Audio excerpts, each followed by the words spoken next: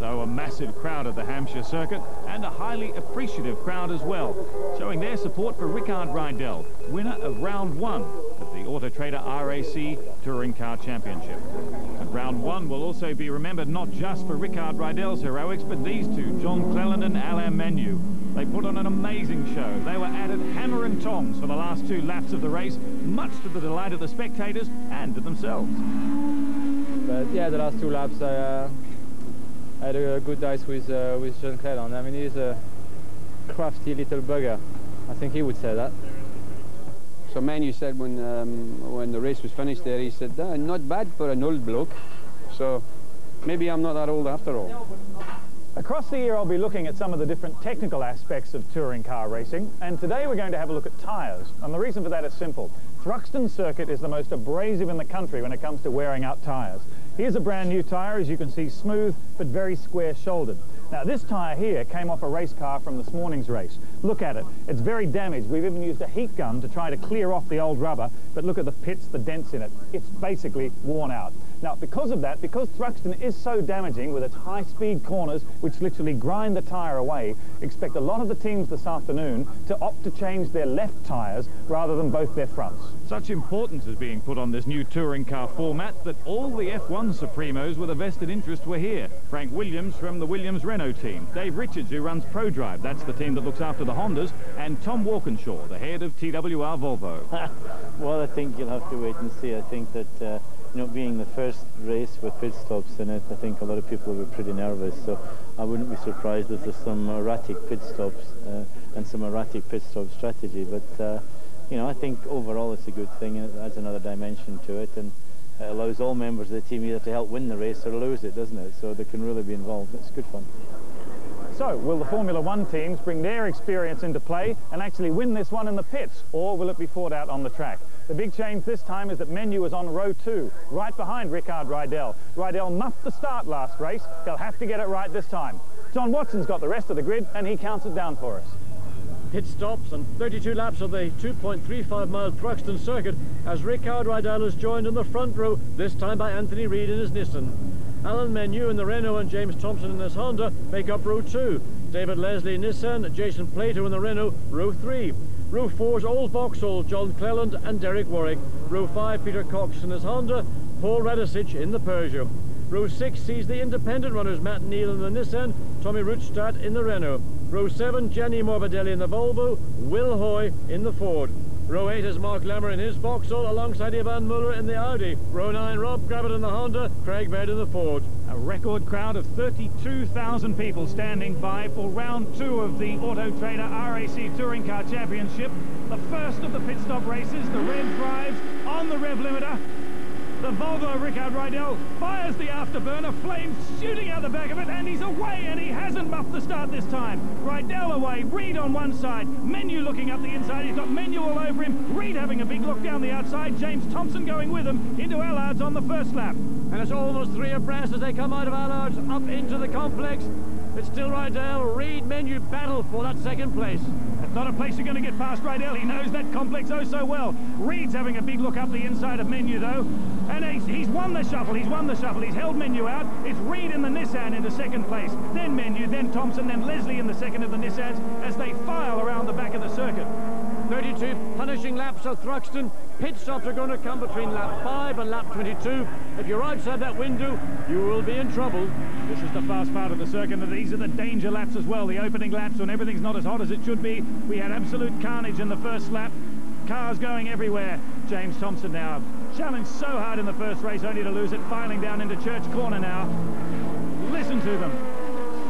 Like bullets, like strafe going over the top of us as they fly through there 125 miles an hour even on their opening laps. And I'm pleased to say everybody got through Church cleanly on the opening lap this time.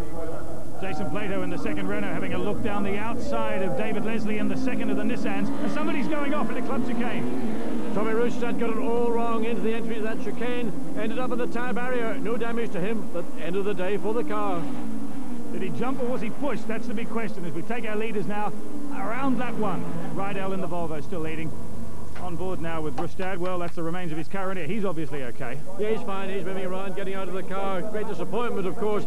Fine performance in qualifying and practice.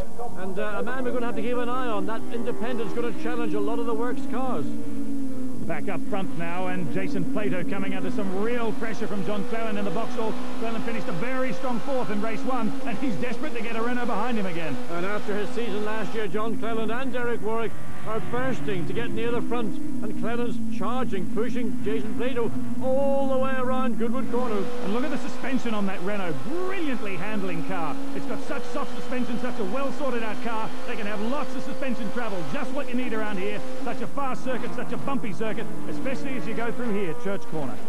Well, you have to give it a dab on the brakes as you come through Church, but it is mighty quick, and it's important to have the speed off the corner, because this is the part of the circuit where you'll want to try and pass, but not this time. Anthony Reid still holds that second place, and Alain Menu, well, he came strong through in fifth in the first race. He wants to get to the front in the second. So it's Rydell in the Volvo leading, followed by Reid, then Menu. Thompson and Leslie in the second of the Nissans, then Jason Plato and Cleland and Warwick in the two Vauxhalls. On board now with Ivan Muller in the first of the Audis as we go out round the back of the circuit, heading down towards the complex. And Audi having a really tough time. Tommy Rustad makes his way back to the pits. And this, in fact, is going to be a little view, I think, of what happened to Rustad. There we see him coming across the front. That's the Paul Radishich Peugeot. And in reality, Rustad didn't give Radishich any room.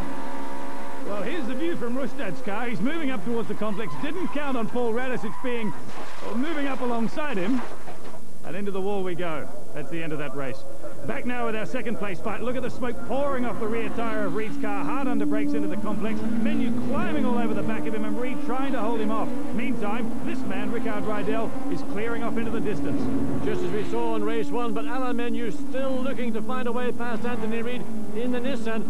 But Menu now coming up into the complex, once again closes up to the back of the Nissan. Can he do it this time? He's got to look for a way down the inside. He's certainly showing the nose. Yes, he has. That was easy as well. Why does Menu do it there all the time? Well, there's a very uncharacteristic Reid manoeuvre as well. He's usually much tougher than that. I don't know whether he's got a problem, but he really lost that place quite easily. Yeah, he appeared just to give away the place, but look again, look through the windscreen. You can already see that, well, there's an awful lot of something on the windscreen of Reid's Nissan. What a great shot of Alain Menu and the Renault flying around the back of the circuit. Look at that suspension working out. Very bumpy circuit and very fast. And the Renault suspension, which has been one of the strengths of the car, is really helping it through there. Anthony Reid trying still to hang on to the back of it. Big shot of flame there as he lifts off the throttle to go through Church, then back on the power as fast as you can. And look up ahead, not to the car in front, but look at the weather in front. And they put on a wet race sign. Now that's something I find rather unusual. Normally you declare a race wet before the start. But circumstances here, big black clouds coming over the circuit very rapidly indeed. It is now a wet race. It's up to the teams to determine when they make a pit stop for wet weather tyres, not down to the organiser. The bad news for Rickard Rydell is that Menu is now past Anthony Reid. That means he's going to start the chase. It was great news while he was held up. Now Menu can really start working him over. And speaking of workovers, here's James Thompson starting to work over the back of Anthony Reid's Nissan. We're coming into the complex, looking down the inside. That's the Swedish Shuffle. That's the wonderful Rickard Rydell manoeuvre that's worked so well for him. And now Thompson's pulled it up as well. Someone's watching. Anthony Reid really beginning to struggle. His teammate David Leslie right behind him. Jason Plato also trying to make this battle for fourth place. 3 cars in fourth place. I don't think it's going to happen. Yeah, we've got Reid, Thompson, Leslie and Plato. You could throw a blanket over all 4 of them. Great shots on board late Jason Plato's car now. And look, on the right-hand side of the screen, that's David Leslie making a pass on his teammate Anthony Reid. He's through and he's taken Jason Plato with him. And really Anthony Reid once again in the space of 3 corners has let 3 cars go by. Now we did see the screen of Reid's car looking very dirty indeed. Whether it's that, whether it's just something mechanical, we don't know. But now further pressure. First of the 2 Vauxhalls comes up behind Anthony Reid. And there you can see just out of the corner a little flap. It looks like one of the doors on the left-hand side of the Nissan isn't properly closed. I'll tell you what, you'd want them properly closed soon. It looks like a monsoon's heading our way, judging by those clouds overhead. What a great example of how different drivers use different ways through that chicane. Some straight lining, some opting to avoid the hardest of the impacts. And now it's John Clelland's turn to make his way past Anthony Reid as they come out of Allard's corner up into the complex. And look ahead, John, as well. At the same time, we've got Jason Plato making a move on the outside of David Leslie. Plato on the left, Leslie on the Nissan on the right, and Plato's got him on the outside. Leslie trying to find a way back over that jump we talked about, going onto the back part of the circuit, but no way. Plato's got... Yeah, well, he got it. Leslie's having another look back, but I don't think he's going to hold him. I think that's the last David's going to see of Jason Plato.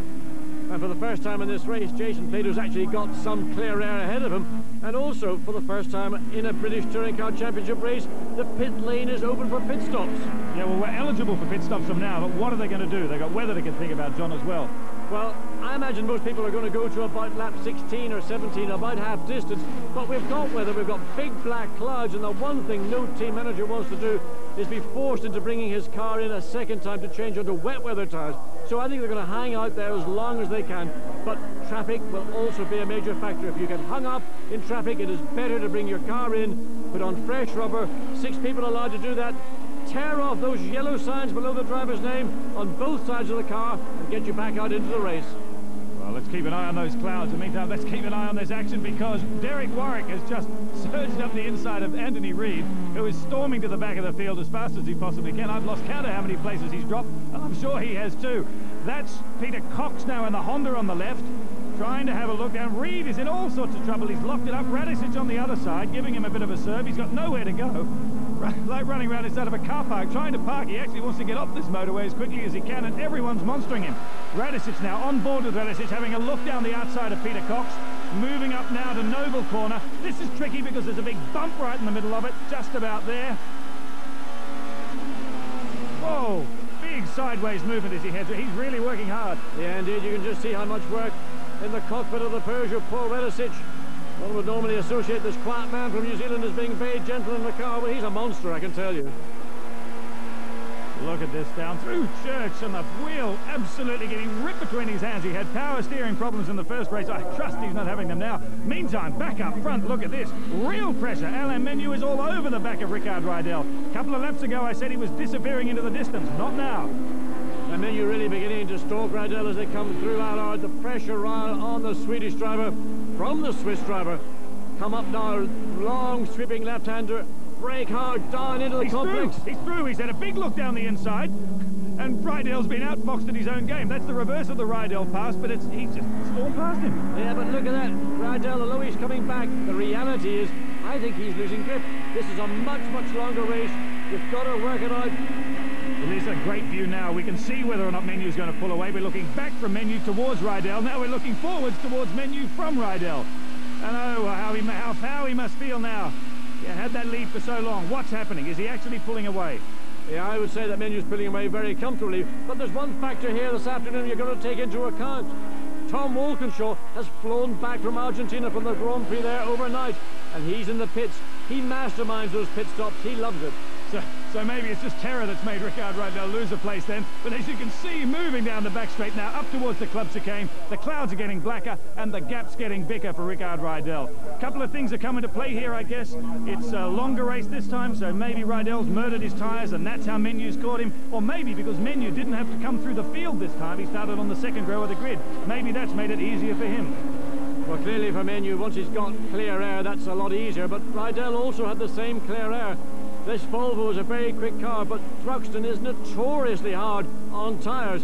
And if you've got a problem, well, it'll come quicker rather than later. And I think I spoke too soon, John. I said that Plato was going to clear off into the distance, but David Leslie is now in front of Plato again, and now Plato's having to repass him, or try to repass him, do all that work again. He certainly got alongside him, but Leslie was able to lead out of the complex. And for Jason Plato, that's the waste of another lap. He's going to have to wait, in fact, until he gets back up to the club chicane before he's got any realistic chance of finding a way around the Nissan once again. What a great ding-dong battle for fourth it is, though. Menu out in front in first place, followed by Ricard Rydell. Then it's James Thompson third, then these two, Leslie in fourth, and Jason Plato in fifth place. Plato must be wondering, I was ahead of Leslie, I got past him. I lost the place. What have I got to do? Do I actually think about going into the pits, making an early pit stop for tyres? And of course, all the risks associated with that. This is the first time we're going to see touring cars make pit stops. Things can go wrong.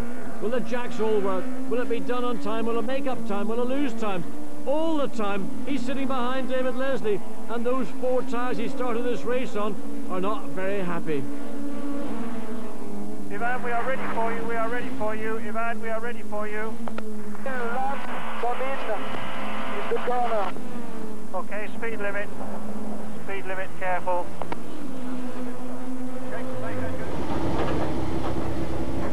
Ivan Muller in, and look at the windscreen in the Audi.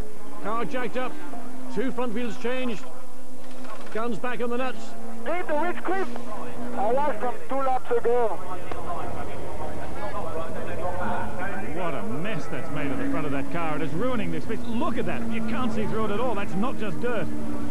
Looks like a lot of oil, but I think a lot of the problems also, these cars don't always use glass for windscreens. They use a material called polycarbonate, and you put oil onto it, then you put screen cleaner, it just becomes an amalgam. And look, you can hardly even see down the pit lane from the front of that Audi. And just wait till you've got water on it as well. He stalled it, he stalled it.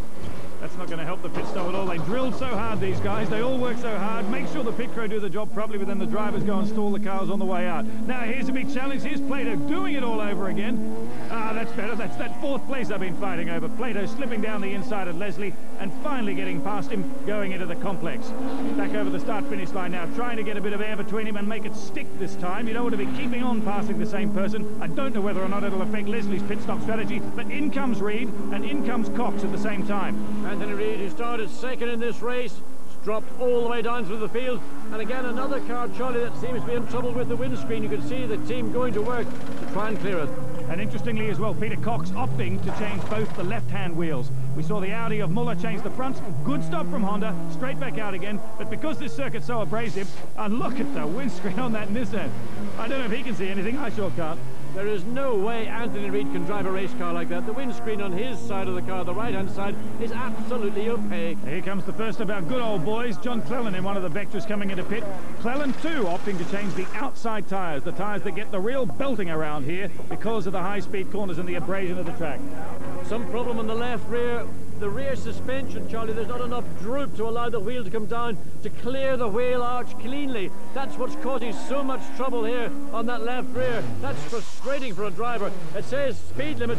You have to control yourself leaving. It's so easy to drop the clutch, blow the throttle and exceed the speed limit. Especially when you're slightly cross with your pit crew because things didn't go according to plan. Rejoining the circuit though, and as you notice, as once again, poor old Anthony Reid back in the pits for another windscreen clean. Okay, I can't see a thing.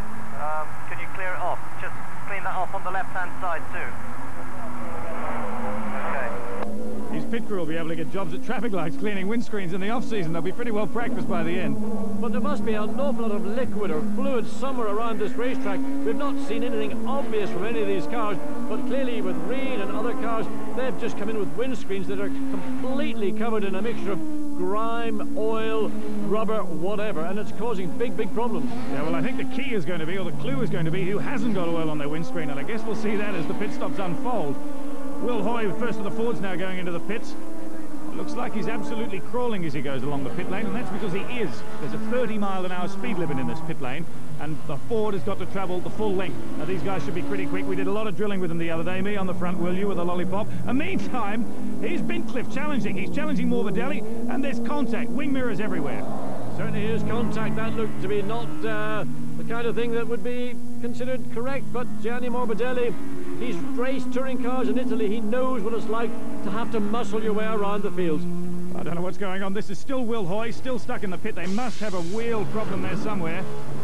Eventually out, but that's a very long stop. Yeah, Will Hoy pretty much at the end of the pit lane had some advantage. You get on the throttle almost immediately you leave the pits. Well, there's a very smoky car. In fact, it's a Peugeot, and in fact, it is Tim Harvey. And Tim Harvey has never moved that quickly in his life. Yeah, that car's on fire. The marshals are trying to find out, the pit crew are trying to find out where it is. Might be an oil leak, fire around the catch tank maybe, coming off the exhaust. Of course, for a driver in an enclosed car like a touring car, any smoke in the car, any sense of fire is always a problem. You want to be in the pits and out as quickly as possible. Meanwhile, that's happening back at the front. Ricard Rydell has closed back in on Alain Menu. This fight is far from over. He's really moved back in on him. Menu got past him a couple of laps ago, but he's all over him again. And once Menu got the lead, I expected to see him disappear, but Rickard Rydell has reeled him back in again. The Volvo, with all the new modifications, looks very strong. And here's our third place man, James Thompson, heading into the pits. A smooth pit stop relatively for Peter Cox, his teammate already. James crawling up to his pit lane spot now. Also opting for a left-hand side tyre change. Now let's have a look at the rear of the Honda. Much easier access for the mechanics. The wheel comes off and on very much more easily than you saw for the Vauxhall. Vauxhall may have to do a little bit of work around the rear of their car. Yeah, I think the Vauxhall also had a bit of a problem because it only came up on one side. Maybe they had an air jack problem, and that was what did it. And there's contact. That's Morbidelli, and one of the Fords. That's Baird, and that's actually damaged the side of his door on the way past. I don't know whether Morbidelli was helped along or whether he just pirouetted and Baird picked him up on the way through. And Baird got a very heavy dig in that right front door, and you can see around the back of the car, the rear valance also flapping in the breeze as he goes through Allard. But look at the right-hand door of Morbidelli's car, and the wipers going in synchronization, and little bits of trim hanging off the side of the car. So Morbidelli's going to go straight into the pits. Yeah, what a mess. The pair of those cars look like a pair of old midnight minicabs, don't they? Bits hanging off them everywhere. At least he's out of the danger now. He's out of the chicane and out of harm's way. But they're not ready for him. Look, they weren't expecting him to come in. Obviously, unscheduled stop. Where are the tyres? Where are the wheels? What's going on? Let's have another look at this issue.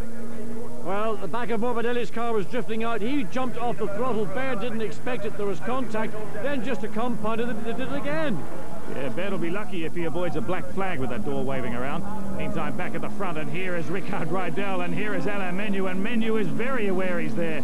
All over him. He's closer than a lap before. He's absolutely reeled him in. And Alain Menu has only got one car on his sights. That's ahead of him, Anthony Reid. This is a lap car, but when you're in a race with these two cars, the Volvo and the Renault, the last thing you want is traffic at a critical part of the circuit. And finally, Morbidelli, for a non-scheduled pit stop, gets back on track. Back with our leaders now, and that's Rickard Rydell challenging Menu. We're back into the complex, and he's having a big look. Tries his old Swedish shuffle, but it doesn't work this time. But he's right under the boot lid. That's from the roof of Menu's car, and you don't have to look far back to see where Rickard Rydell is. He's weaving from one side to the other like a hungry shark, trying to find a way past. We're doing more than 120 miles an hour here as we turn into Goodwood Corner. And he's not getting any distance whatsoever on Rydell. In fact, Rydell's almost looking around the outside of him as they go down towards Church Corner. Bit of a dab under brakes. As Rydell goes into Church, he's been weaving around the track. For me, that's a driver trying to distract the other driver. When you do these things, you try to put your car in the mirror of the car you're trying to pass. That, to me, is what Rydell's trying to do. And look at him catch up as they come into the chicane. Yeah, and that really is being held up, isn't it? There's a lap car, that's no problem for them, but he's seriously in his way. Obviously, Rydell's got the horsepower on him, or at least the speed on him out the back of the circuit. It might be, and they're both going into the pits. Rydell's been with him the whole time. Now the race turns to the pits. Volvo stops soonest because it's got a pit near to the entrance. Renault stopped much later. Their pit's towards the exit. This is a battle between two teams. They're used to doing this in Formula One, but it's the first time in touring cars. Well, that's Rydell away. That was a lightning fast stop. Menu's still in there. Okay, the tear-offs are up. His car's down, but there goes Rydell. Rydell's pulled out of the pits. He's beaten Alain Menu, and the difference was cleaning the windscreen. Yes, indeed. Another car affected by very, very dirty windscreen. Somebody out there is chucking out liquids, oils, whatever, and it's caused now the race leader, or second place, depending where you see him in the race, big problems. Alain Menu lost time because of that windscreen cleaning time. And there's Gianni Morbidelli in the second Volvo trying to run a little bit of interference to distract Menu further, help his teammate, help Rydell get a little bit of an advantage. Rydell did not need to clean his windscreen. Alain Menu did need to clean his windscreen. I wonder if there's something significant in that. Well, we haven't seen anything from the Volvos. They're running strong, no problems whatsoever, as we have Matt Neal in the independent Nissan into the pits.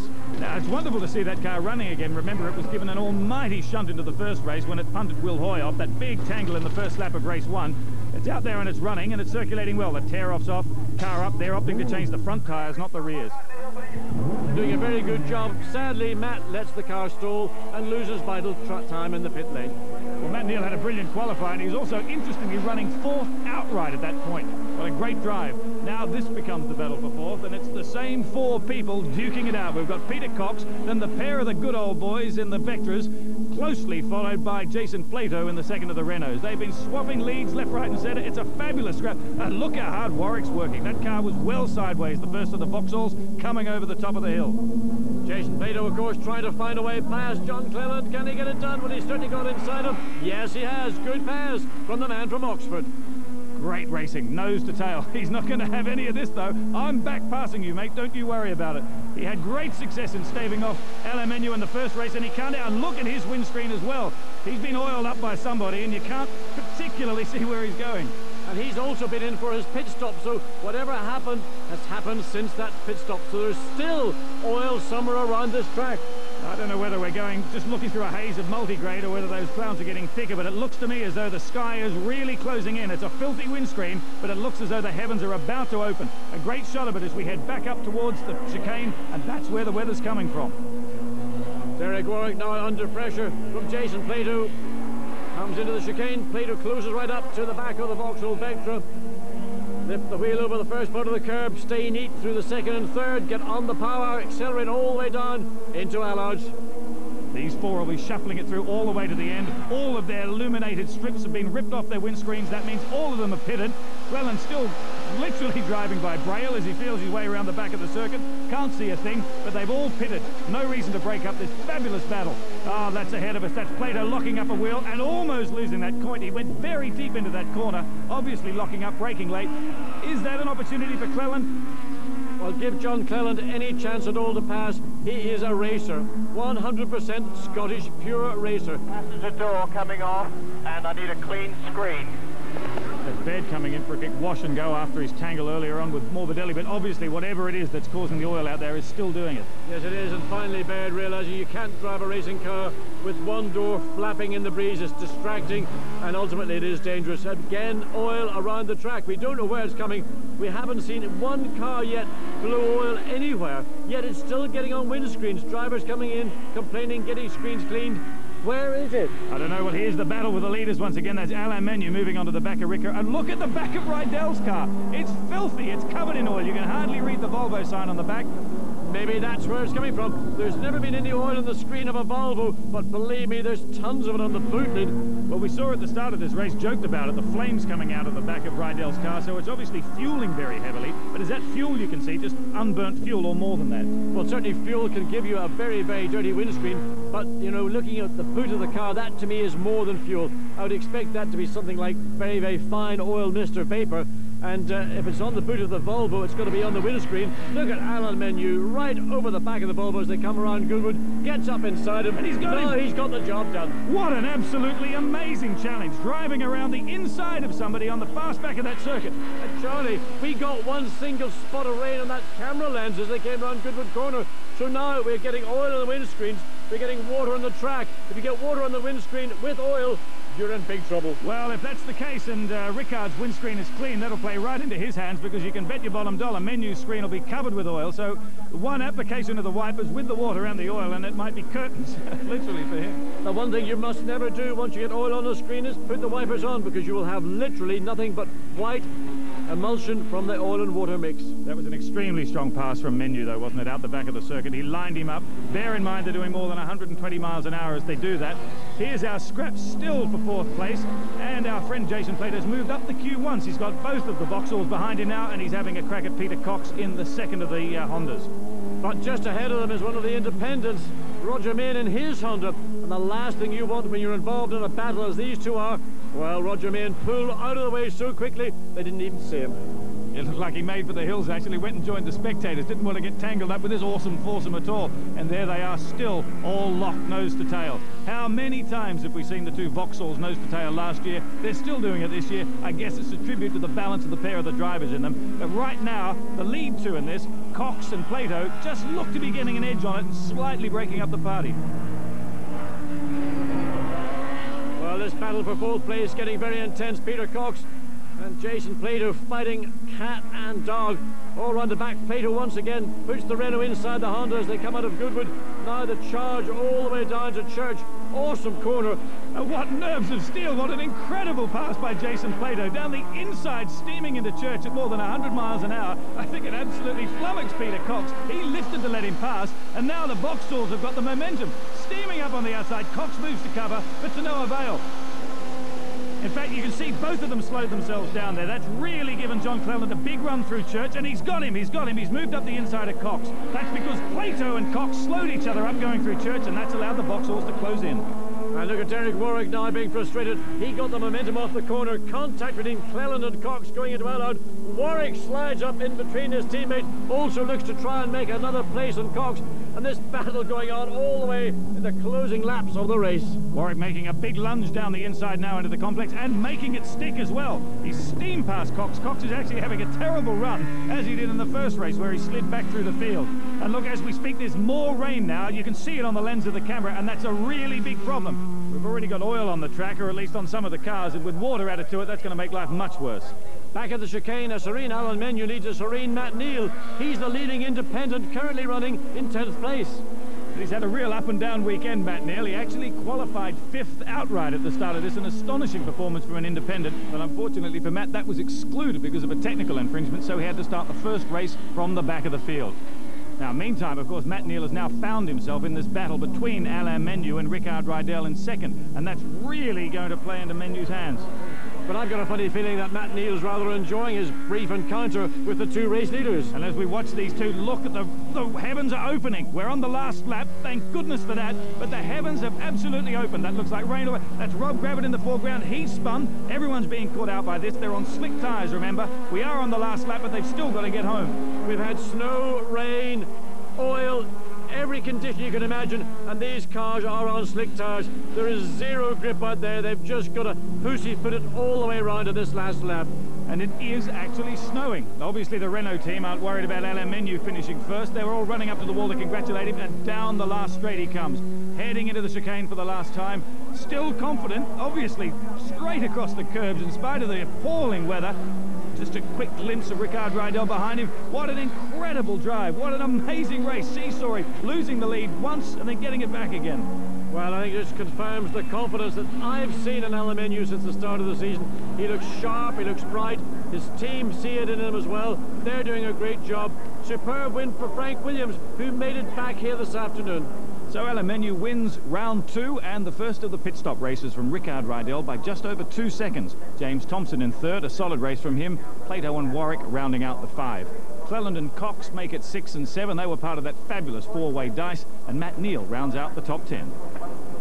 Yeah, but it started to spit. Yeah. And my windscreen was just covered with, I just could not see anything. So I kept screaming on the radio that at the pit stop they had to clean it. But they only succeeded in cleaning just a little bit.